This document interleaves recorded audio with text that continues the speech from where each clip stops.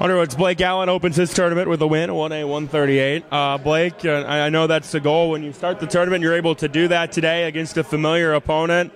Just tell me about your match. It was a good match. I had to get after it. I wrestled a kid last weekend at district, so I had to fine-tune some little things that I missed on. And, yeah, it worked out for me. What were some of those things that you were trying to fine-tune and you felt like you missed on? Just getting to my leg attacks, working on my fakes, and moving my feet more. You go back to last year. I mean, man, you were close. You were really close to being in the finals. How much of a motivator is that as you go through this week? Yeah, last year it definitely hurt not making the finals and losing in the semis, but I remember those feelings and got after it this week, and I'm ready to run this thing. A little bit of a different look this year in terms of the format, and it's set up to where you can wrestle one match per day. How do you try to attack that? What's the approach?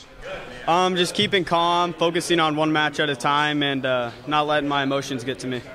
Now you're on to the quarters. I mean, you're the top seed, so I'd say you're the favorite. But what do you have to do to have success this week?